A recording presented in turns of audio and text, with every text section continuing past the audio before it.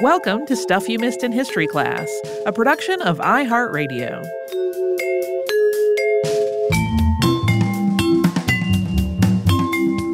Hello and welcome to the podcast. I'm Holly Fry. And I'm Tracy V. Wilson. Tracy, this is one of those episodes that occurred to me via what I will forever call the Ralph McQuarrie method going forward. Mm-hmm. Meaning that I had started and sputtered out on several other topics. This is not uncommon, where I'll start 4 different episodes in a given week and then be like, no. And after wrestling with it and trying to figure out what was wrong with me and what I actually wanted to do for a while, I just went to bed. And then I literally woke up in the middle of the night, no joke, thinking vacuum cleaners.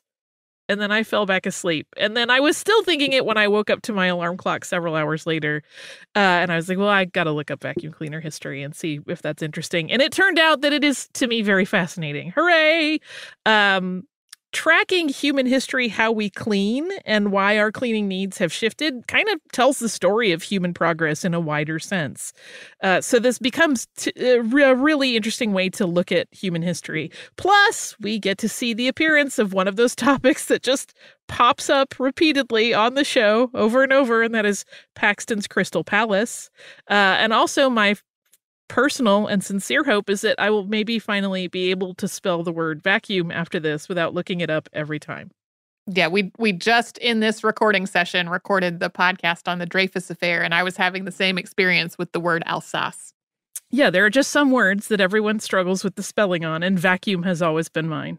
So before there were vacuums, getting floors and draperies and things clean was, of course, a lot more difficult and also a lot less effective. But people have been trying to keep their living areas tidy for millennia, and all of this effort is for good reason. Aside for just looking neater, you've probably heard that household dust is composed of a lot of gunk. An estimated 80% of it is sloughed off human cells.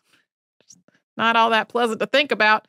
About 20% that's left can have all kinds of stuff in it that's not exactly great for your general health and well-being, like pollen and bacteria and animal dander and lint, insect particles. I'm going to say dust mites, that can be in there. You get the idea. Yeah. I also wonder if you have a house like ours where there are many cats, how those proportions change. We have evidence of rudimentary brooms going all the way back to 2300 BCE in Egypt and India. So a long time ago, people figured out that they didn't want all of this dust and gunk around, even if they didn't know how it was composed. The ancient Romans were known to use brooms as well, and sometimes an early sort of mop that kind of had a sponge on the end of a stick instead of the plant material that was usually used for brooms. Brooms would continue to be used, of course, throughout human history, although it is not until the 18th century that brooms used in the U.S. got a pretty significant upgrade. Before that, brooms were made by tying materials like hay or corn husks to a larger stick that served as a handle. This was functional, was not really amazing in terms of the cleaning ability. The hay or straw or whatever that was used to make the bristles, that would eventually fall out and need to be retied. The story goes that in 1797, a Hadley, Massachusetts farmer named Levi Dickinson got the idea to upgrade the household brooms by using tassel-like sorghum, which is a cereal crop that he had growing on his farm, to make the brooms.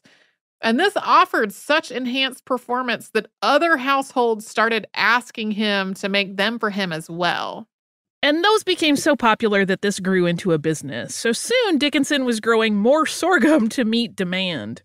By 1810, a machine called a foot treadle broom machine had been developed to make better brooms that lasted longer than hand-tied ones. And by the 1830s, Levi's company, the C.D. Dickinson and Son Company, was supplying other manufacturers with the equipment to make brooms. He had really, had a whole career trajectory over this, and so clearly the cleaning industry had taken off. Yeah, I really feel like I was in a museum somewhere in New England that had one of these foot treadle machines. Probably. I remember the docent talking to me about it and then trying to figure out which museum that was. I could not. I ran into just roadblocks. throughout the 19th century. Not only did broom manufacture increase, but thanks to the Industrial Revolution, textiles for the home became more available and more financially accessible to a wider range of households. And that meant there were more surfaces to clean. They were surfaces that could easily absorb all of that dust, and then that would get recirculated into the air through the motion of sweeping. You've probably seen photos or movies. Maybe you've done this yourself. People beating the rugs or the draperies with paddles as they hang them outdoors. And that was really the only way to loosen up the dirt and the dust from the fibers. Unfortunately, doing that also caused wear and tear on whatever was being beaten. So you got cleanliness at the expense of damage. To be clear, these kinds of textiles and their cleaning needs have been around for a lot longer than this, but before the Industrial Revolution, they tended to be owned by the sort of people who also had a staff to take care of the cleaning. Yeah. The luxurious and sumptuous textiles that were found in fancy homes up to that point, those owners didn't really understand the level of elbow grease that went into keeping them clean and beautiful. In 1699, the first British patent for a mechanical sweeper was issued to Edmund Hemming of London. This was not a home sweeper, to be clear. It was a street sweeper. But its design was similar to the carpet sweepers that would follow. It had a circular brush that was basically a cylinder with broom bristles on it, and that rotated as the wheels of the horse-drawn cart rolled forward, displacing the swept debris behind and to the sides of the mechanism. That's basically how a lot of floor sweepers work. But it wasn't until 1811 that a home use product with a similar design was first patented in Britain. That was James Hume's sweeping machine, which required the user to place the rolling box in position and then turn a hand crank to rotate the wheels, and then they would move it to the next position. This just sounds very fiddly to me. It sounds arduous. Like, you put it down, you crank the wheel to get the brush to do the thing, you pick it up, you do the same thing over. I would give up and just be like, well, I live with a dirty floor. That's what's up.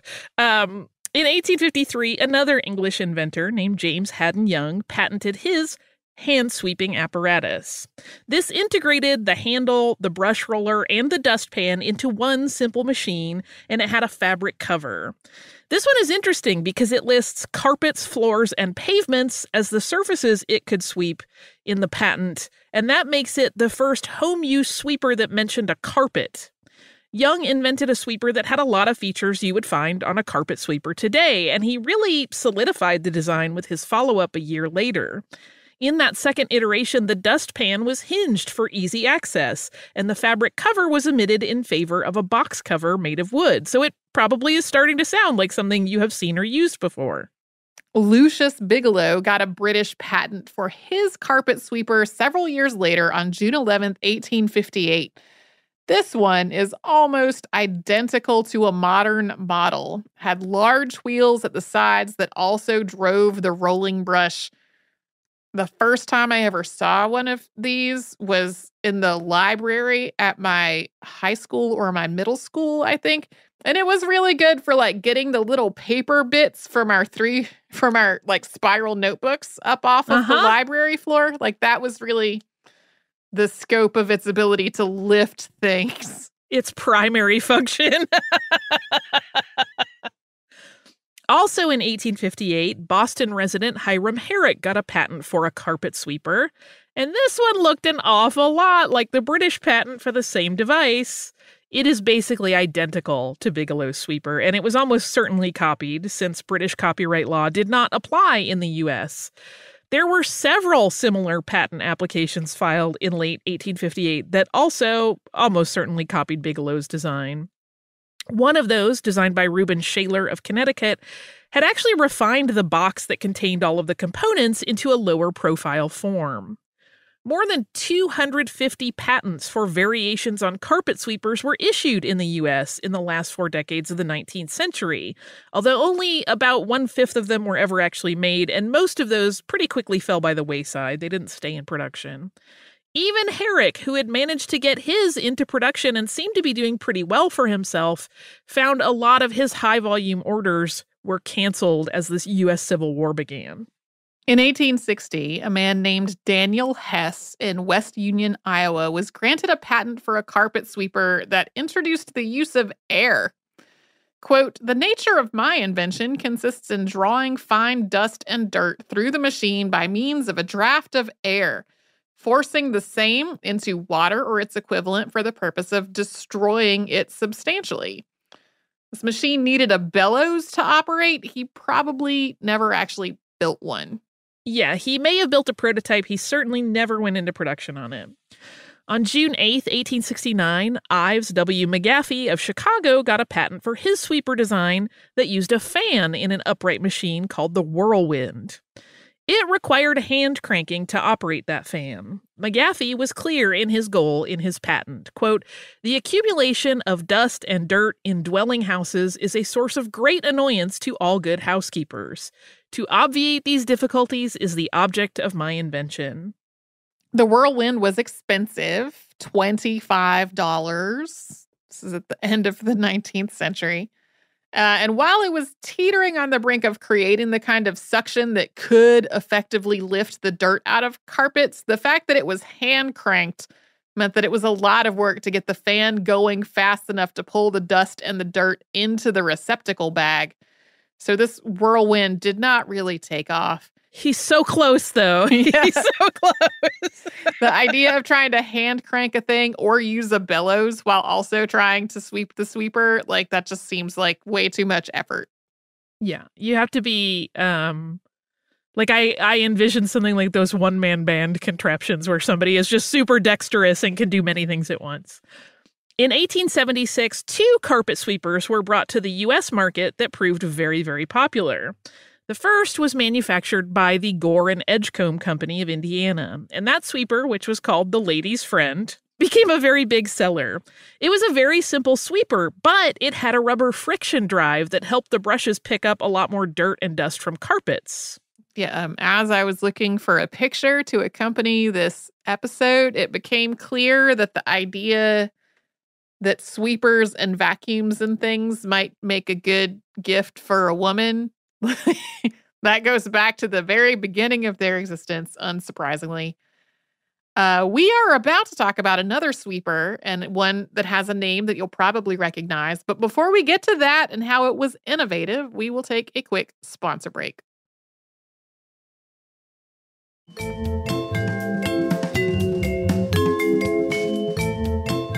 The other popular sweeper of 1876 came from Grand Rapids, Michigan, and it was patented by Melville R. Bissell. Bissell and his wife Anna were in the crockery business when they started tweaking the design of a sweeper that they used in the shop to make it more effective at managing the dust. And soon, they were manufacturing their own sweepers. The Bissell sweeper moved the reduction gears that moved the brush to the center of the brush, so it was away from the ends where the cogs were on other sweepers. And that meant this Bissell sweeper could get right up to the baseboards and sweep up as much debris as possible. They upgraded that center-positioned gear drive to a belt friction drive, and they named that the Bissell Center Bearing Sweeper. And the Bissells had hustle. Like, they sold their sweeper from their wagon. They would take it out in the streets, and they would be on either side of it, kind of talking to potential customers. And they would demonstrate its effectiveness by using dirt that they picked up from the road to toss onto a rug that they traveled with in the wagon. And then they would show how effective their design was at managing that dirt. And this worked. People were convinced. So the Bissells quickly built up not only direct-to-consumer sales, but also shipping contracts with retailers. And they had to pretty rapidly expand their manufacturing facilities just to keep up with demand. They also started building luxury models made with beautiful wood finishes and marketing them as holiday gifts, like Tracy referenced right before the break. It was like, this is a beautiful gift to give your wife. No, thank you. 13 years into the life of the Bissell Carpet Sweeper Company, Melville died of pneumonia. And at that point, Anna became one of the first women executives in the U.S. because she took control of the company. She grew the company substantially, and she rolled out one of the first employee health benefit packages in the country. And even Queen Victoria approved of Bissell sweepers being used in her residence That's a pretty big endorsement, and it was a huge boon to expanding their international sales. In 1898, a gasoline-powered carpet sweeper device was invented by John S. Thurman of St. Louis, Missouri. His patent for it includes the inventor's own endorsement of its efficacy. Quote, "I have found by observation of a machine with which I have conducted experiments that the renovator relieves and collects nearly all, if not all, the dust and dirt from the carpet over which it has traveled." So this still did not have vacuum power the way we would think of it today, but it did use what Thurman referred to as an air blast to do the work.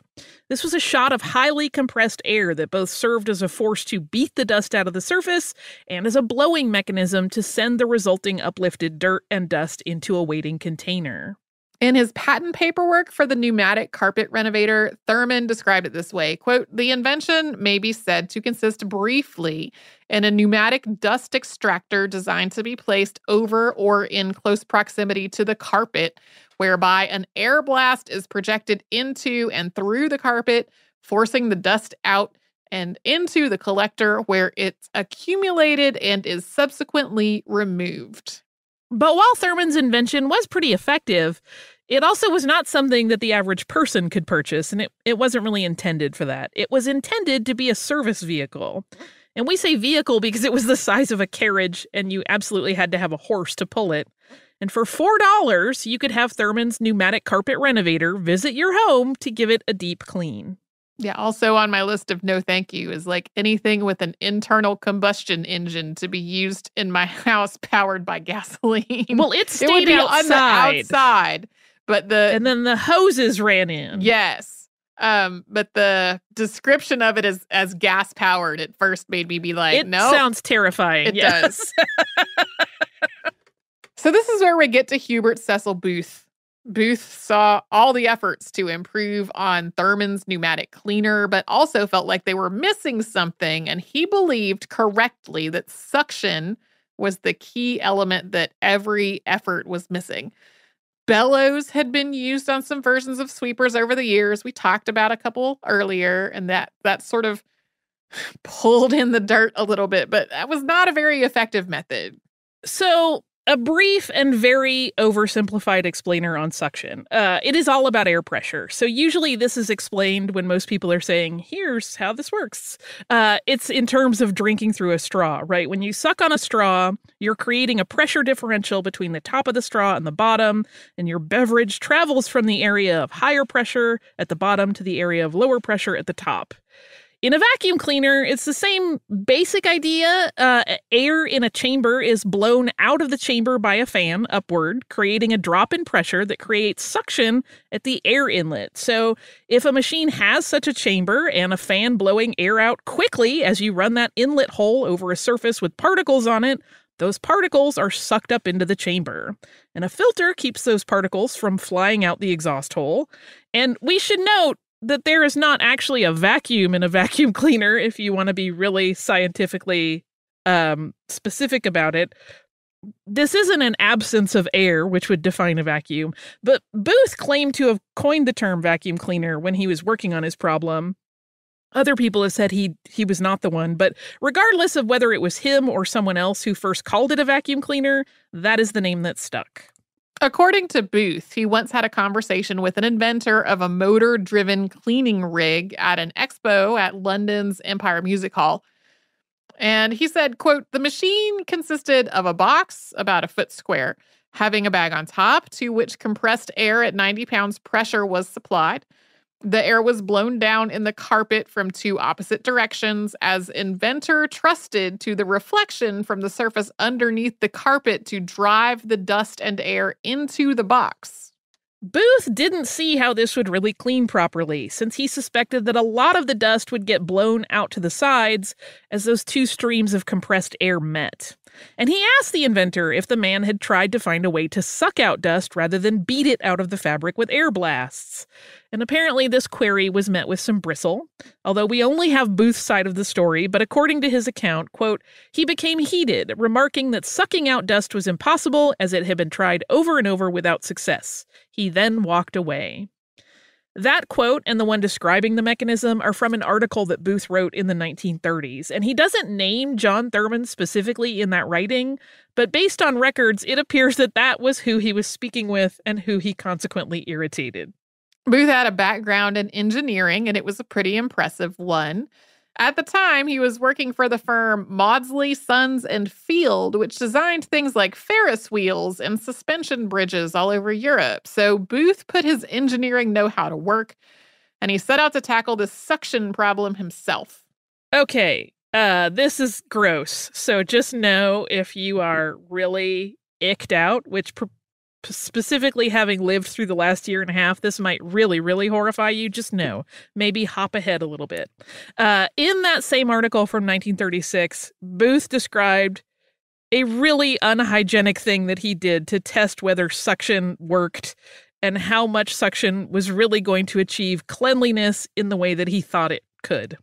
So he wrote, quote, "I thought over the matter for a few days and tried to experiment by sucking with my mouth against the back of a plush seat in a restaurant in Victoria Street, with the result that I was almost choked.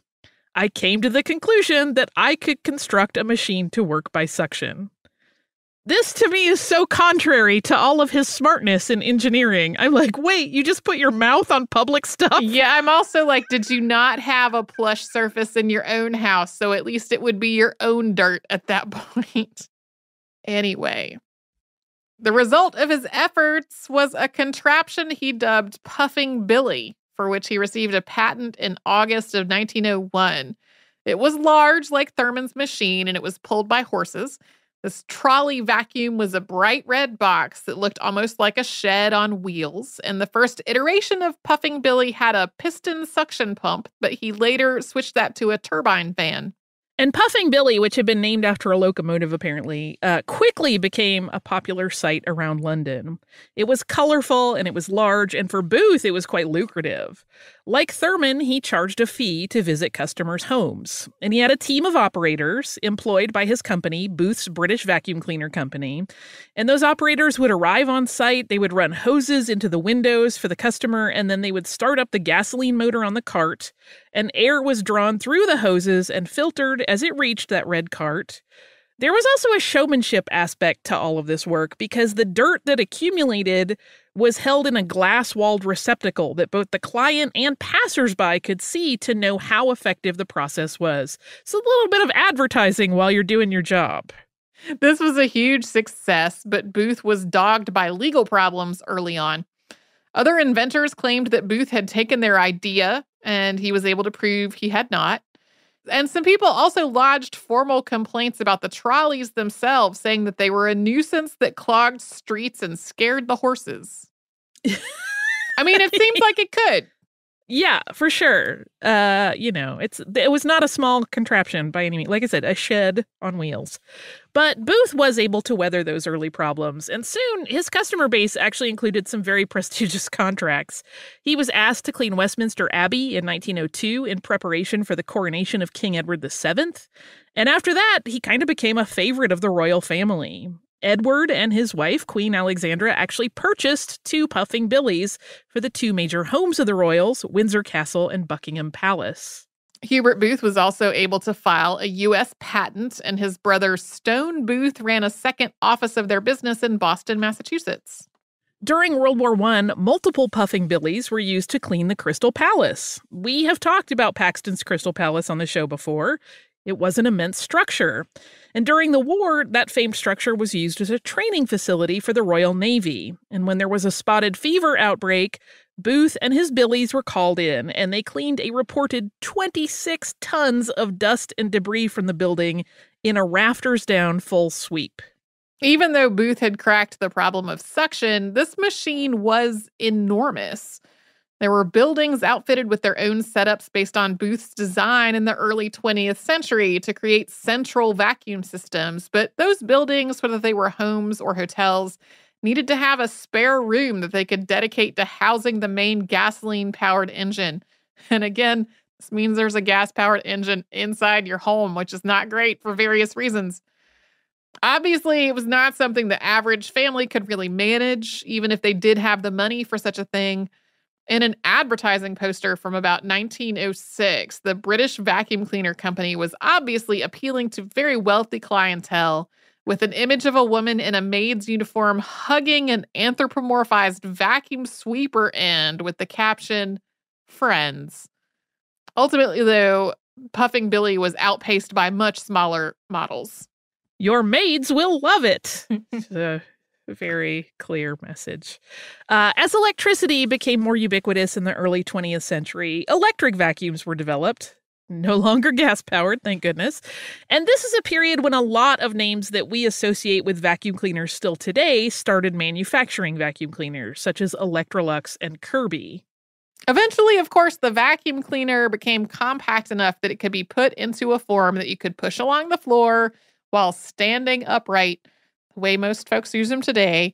And we will tell you how we got to that after we hear from some sponsors that keep Stuff You Missed in History class going.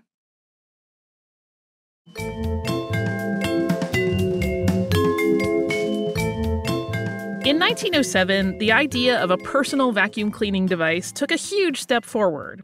That was thanks to a man who had both asthma and a job that involved heavy-duty cleaning, which is obviously not a great combination. That man was James Murray Spangler. Spangler was 60 and was working as a night janitor in a Canton, Ohio department store. He got the idea to start tinkering around with existing technologies for vacuum cleaners. He's famously said to have combined a sateen pillowcase, a broom, and an electric motor. And the way this story is often relayed, it kind of sounds like he was just a random guy who was trying to solve a personal problem, but really Spangler was an inventor. He had invented a velocipede wagon, a hay tedder, and a rake, as well as a grain harvester. And he took the cleaning job to make ends meet and put together the funds so that he could just keep inventing things. He was supporting his invention habit with this cleaning job. Yeah. And he was initially actually modifying a Bissell carpet sweeper. He only attached a motor to it initially, which made the work go faster, but he still had problems with his asthma from the dust that it kicked up. And after that, he decided he needed a receptacle for the dust. So then he built a machine from scratch using a wooden soapbox, a motor from an electric fan, and a section of broom handle that he had cut down to size and made into a circular brush by stapling goat hair onto it. And he used the aforementioned pillowcase as the dust bag and attached a broom handle to push it around. And proof of concept was established at this point, so he soon made a second version that had a metal drum instead of a wooden box, and he refined the movement of the brush. Spangler's device sucked up dirt and then it blew it into the attached pillowcase. And just in case you're wondering, sateen is a very tightly woven fabric. So it would have pretty effectively contained most of the particles while also allowing the air to slowly pass through it. This worked really well, and it was compact enough and upright so that a single person could manage it. You didn't need a whole crew of people to come with a cart outside your house. Now I'm kind of like, I don't know, that sounds fun too. You still can do that in some ways. Spangler, buoyed by how well his project had turned out, applied for a patent in the autumn of 1907. And then once he had that patent in hand, he quit his janitor job and he opened his own company, Electric Suction Sweeper. But while Spangler was clever in inventing things, he did not have a head for business. He had investors and ordered motors and set up a production space, but he spent a lot more than his investors had committed. So he took out a loan and then he used his house as collateral. Yeah, these are basically like any rules of business he was like doing the opposite of. This was obviously not the wisest move, and Spangler was soon in a position where he was not only going to lose his business, he was going to lose his house. But the deus ex machina in this story came in the form of his cousin, who had one of his early vacuum cleaners and loved it, and whose last name you will recognize in relation to vacuum cleaners. That cousin was Susan Hoover. William Hoover was Susan's husband, and when his story meets up with Spangler's, the Hoover Company was focused on leather goods, specifically horse accessories. It was not exactly a booming business as automobiles were coming into the picture. But William Hoover, unlike his wife's relative, did actually have a head for business.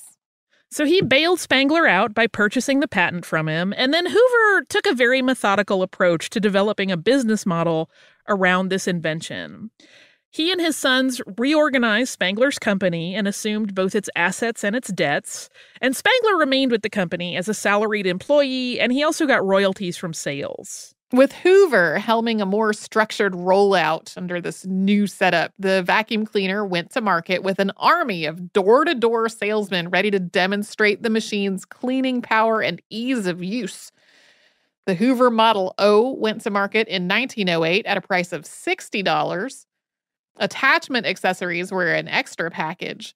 An ad was placed in the Saturday Evening Post offering free in-home demonstrations, and requests for home trials quickly outpaced their production numbers. The Hoover Vacuum Division stepped up to the challenge. Engineers were hired to improve and refine the design for better function, and after having to throttle their advertising and pull it back a little bit to catch up to interest, ads came back touting the long life of the motors that they had developed and reminding consumers that, quote, dust is full of disease. From there, the home consumer market for vacuum cleaners was established, and soon manufacturers were springing up everywhere, either attempting to patent their own models or licensing the rights to manufacture other people and companies' designs. Here's perhaps the most surprising part of the vacuum cleaner's lifespan as a home use product. It has not really changed very much in a century. They still all work in basically the same suction principle, but there have, of course, been some innovations, and we'll talk about those. And one of the biggest was the introduction of a vacuum that you could pick up in one hand to deal with small messes. In 1975, Black & Decker applied for a patent for a cordless vacuum. And this was a development that was many years in the making.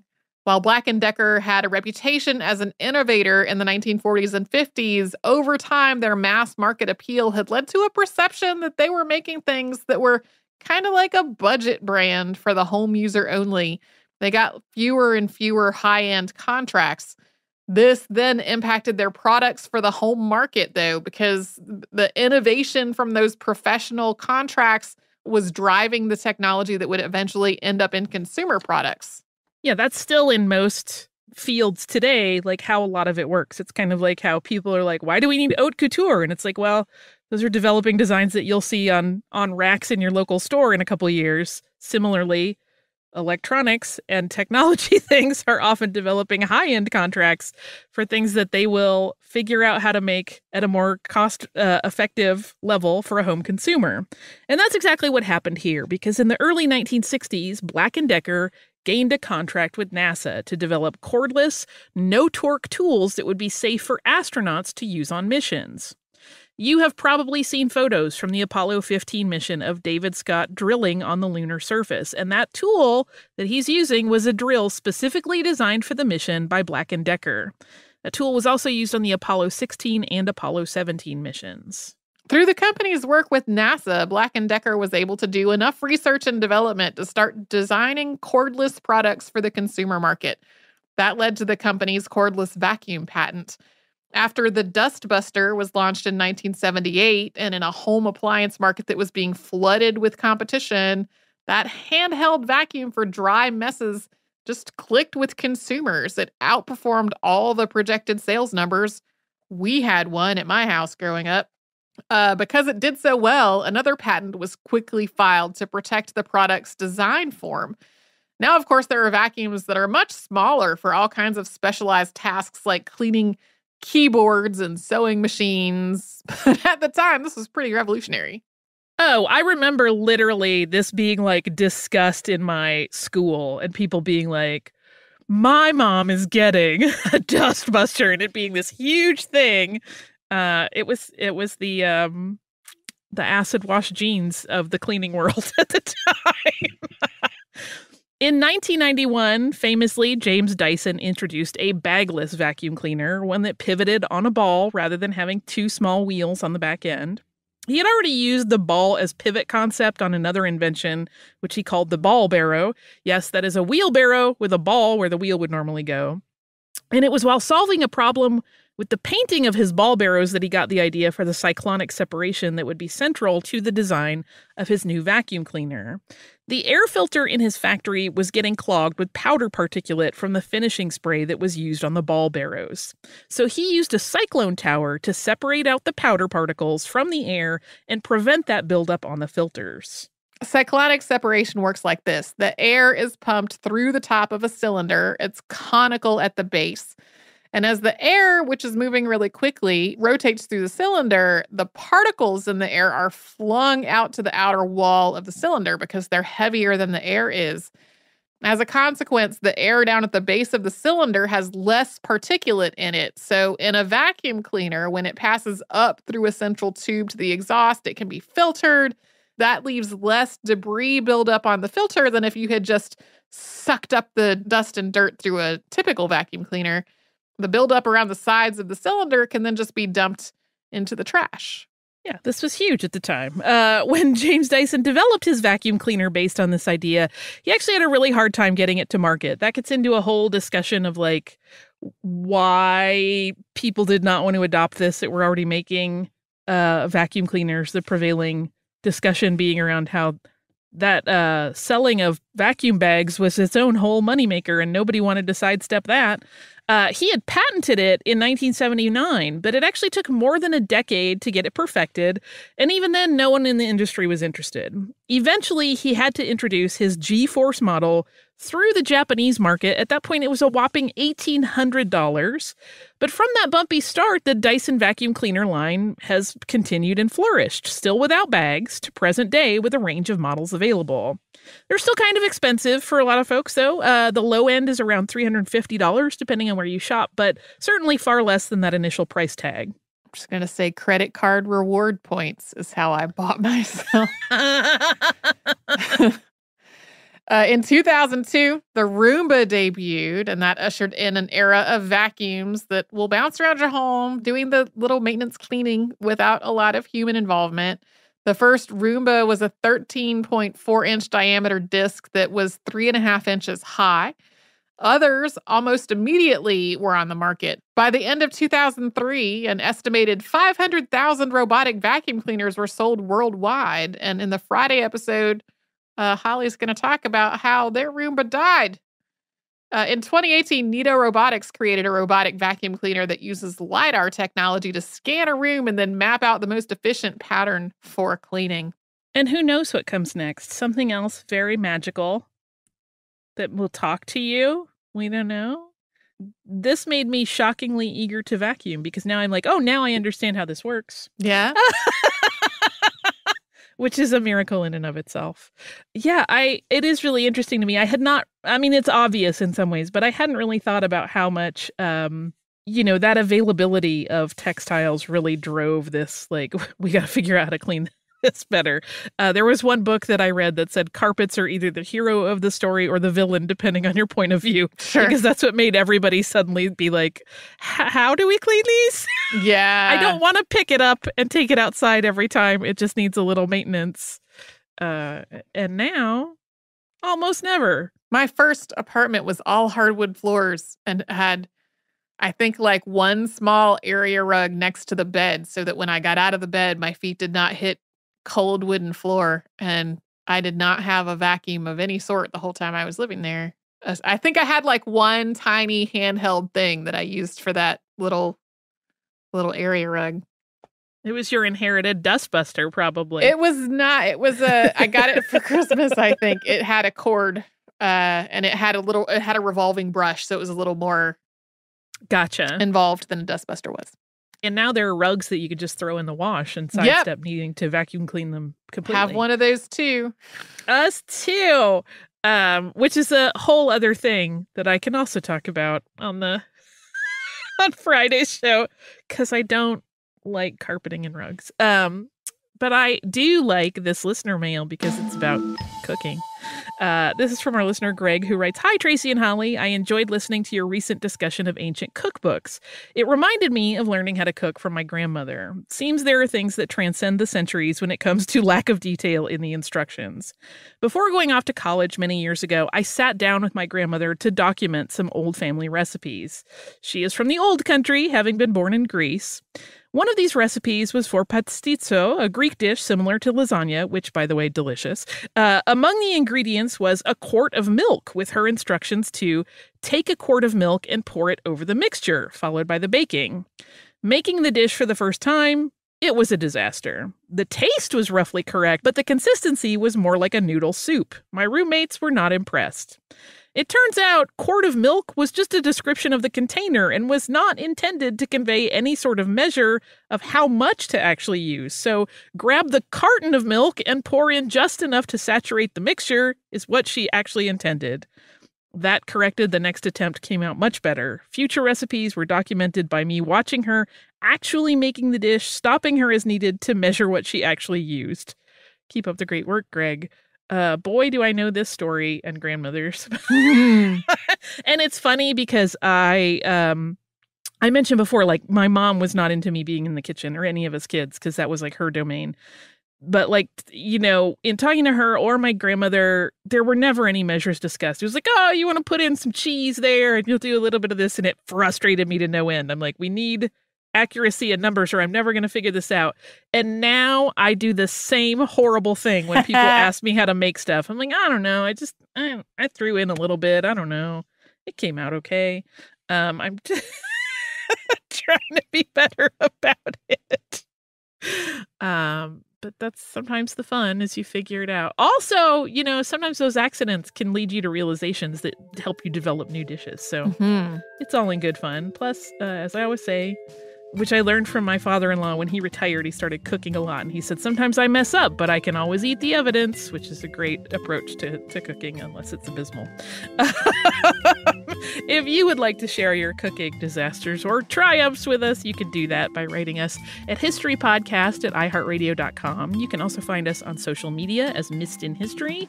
And if you would like to subscribe to the podcast and just haven't gotten to that yet, it's super easy. You can do that on the iHeartRadio app or pretty much anywhere else you listen to podcasts.